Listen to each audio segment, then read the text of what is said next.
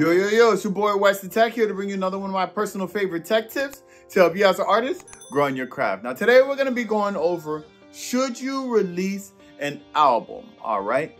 So if you're a recording artist who's currently considering releasing an album, then this is the perfect video for you, because in this video, I'm going to explain the different reasons why it may not be ideal to release an album, especially if you're a beginning recording artist. All right.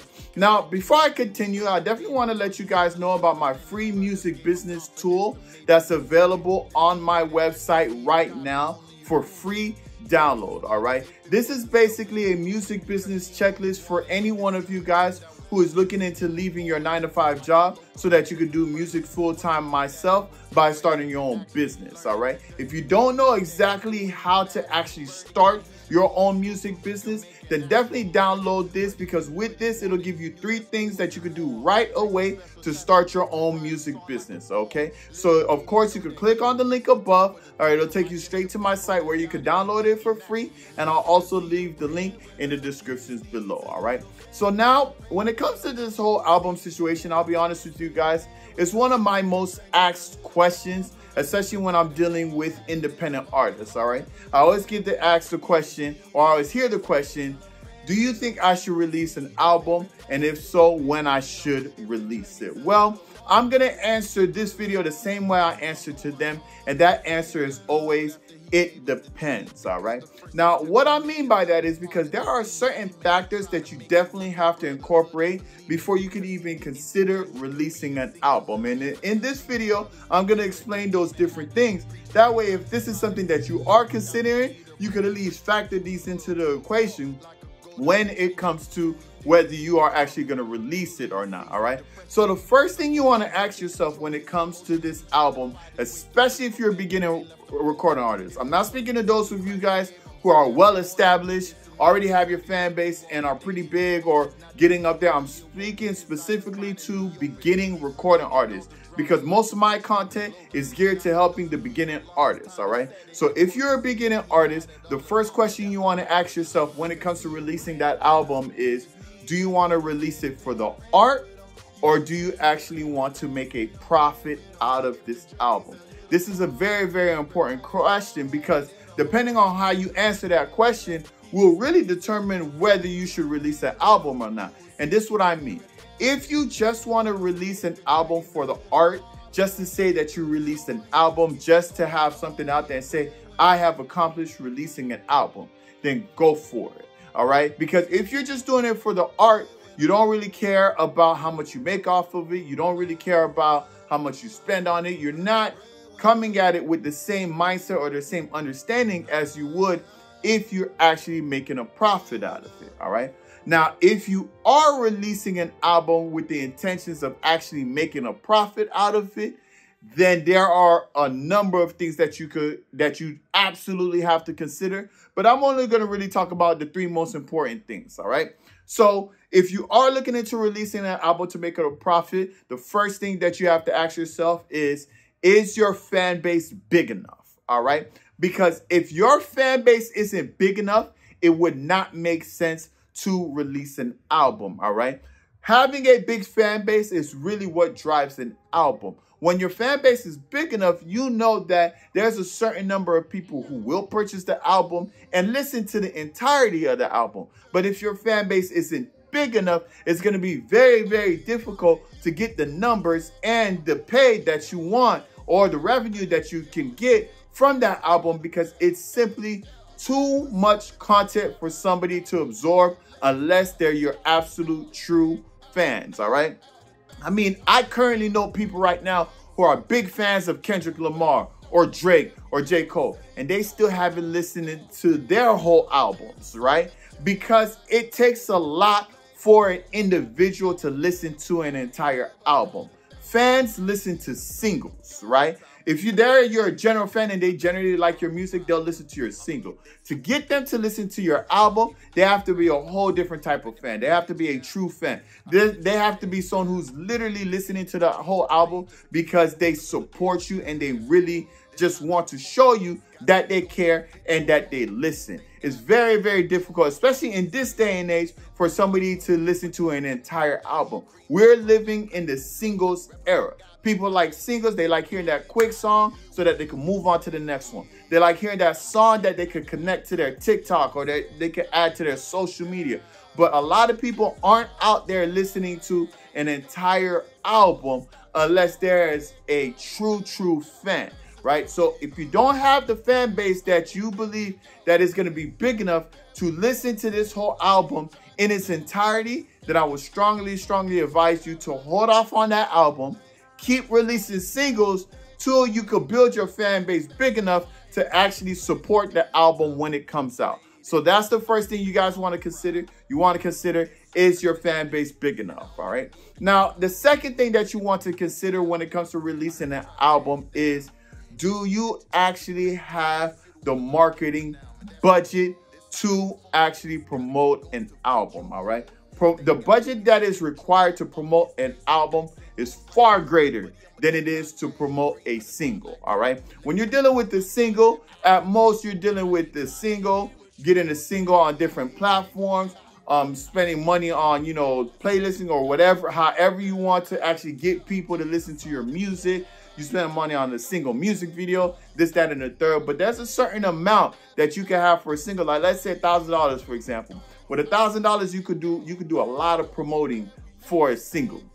$1,000 for an album, however, is not enough at all. For an album, you need much more, because again, you are trying to convince people that this entire body of work is worth listening to. So an album is going to require so much more marketing, so much more budget to the marketing to get people to listen to it. I mean, when it comes to having merch, when it comes to just press tours and press releases and interviews, there's so many things that you have to do in order to really promote and market an album successfully. And in order to do that, you need to have a budget for it. So if you don't have the budget to actually market an album, then I strongly advise against it. Now, it's not just the marketing as well. If you really think about it, you also need the budget to actually create an album. All right. It's easy to go to the studio, pay for a studio session, make one song, and then get that one song mixed and mastered. But to do that for a whole body of work, to do that for, let's say, 9 songs, for example, to get in there and record all 9 songs, if you want features, to get features on it, and then to get that whole project mixed and mastered, just off of the production of the album alone is going to cost you more than a single. All right. So when it comes to releasing an album, you have to have an album type budget. All right. Do you actually have the budget to make an album, market an album, and release an album? So that's a very big factor, especially for a beginning artist, because again, most beginning artists don't have the budget. Most beginning artists are working a 9-to-5 job, and that 9-to-5 job is there to support however you're living, your rent, you know, your car note, whatever the case may be. Most people don't have just a lump sum amount that they could just throw at marketing and making their album easily. So if you don't have the budget for it, I would strongly vote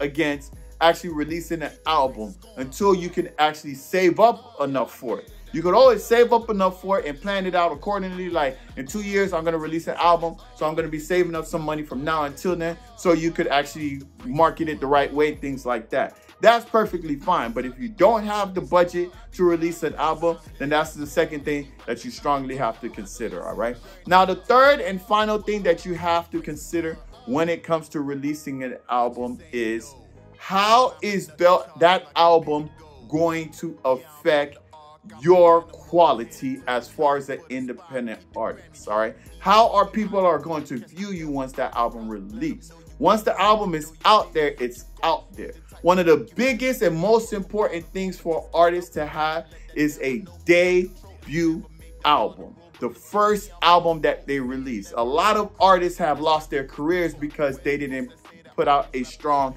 debut album. All right.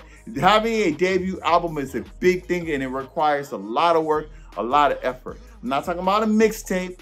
I'm not talking about an EP. We're talking about an album. All right. An album is a different level. That's you literally putting your stamp on it and say, this is my first debut album. All right. If you do not have the quality in your music right now, if you don't have the production talent, if you don't have enough people to help you with this album, and you decide to release this album really by yourself and things like that, you're kind of setting yourself up for failure, because when that day comes, let's say you release an album and then you follow up with an amazing single.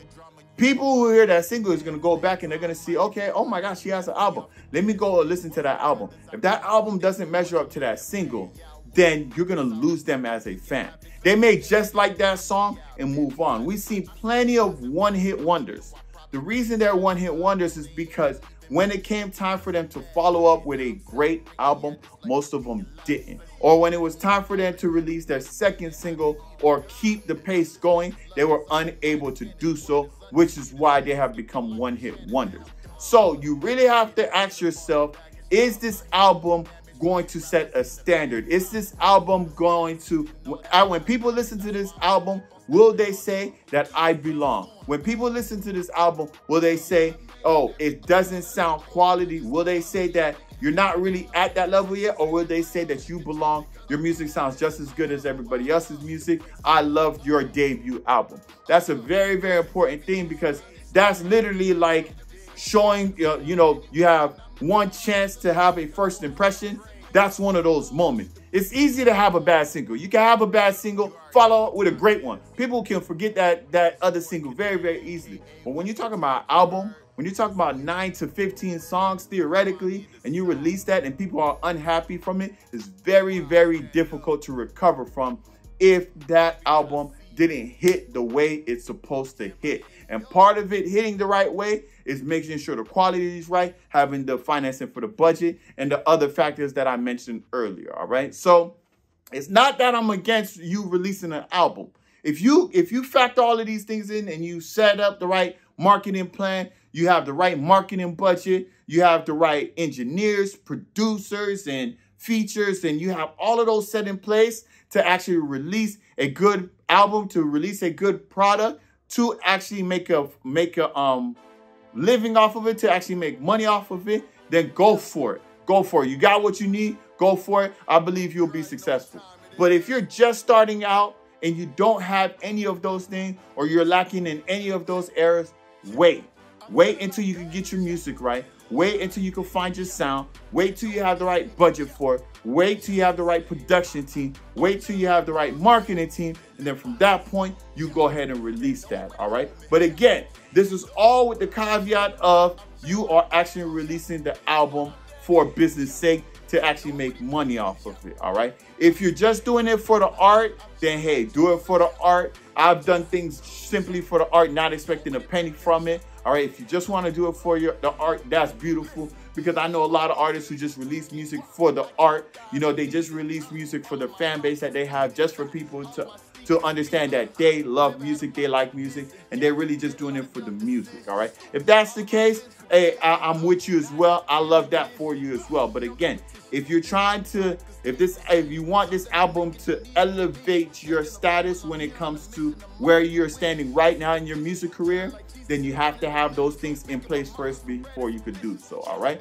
But that's essentially it. I pray that one day I'll be able to put together, a video where I could kind of just highlight what you can consider or what you can do to plan to actually create a successful album. I'm sure that'll come one day, but as of right now, I don't have that. I know the things that you should do or that you can do. I just haven't made a video yet, so stay tuned for that. When I do make that video, I'll of course leave the link in the comments of this video, all right? But that's pretty much it, guys. That's how I feel about albums for beginning artists. Again, this is specifically for beginning artists. If you have any questions, you can leave comments in the comment section below, because I'm here to help you as an independent artist. Also, if you're looking into putting yourself in a position to leave your 9-to-5 job so that you can do music full-time like myself, then I strongly urge you to grab my ebook here, The 13 Steps to Jumpstart Your Music Business, because in this ebook, I highlight the 13 steps that I took to put myself in a position to leave my 9-to-5 job so I could do music full-time, all right? So if you want to know the ways,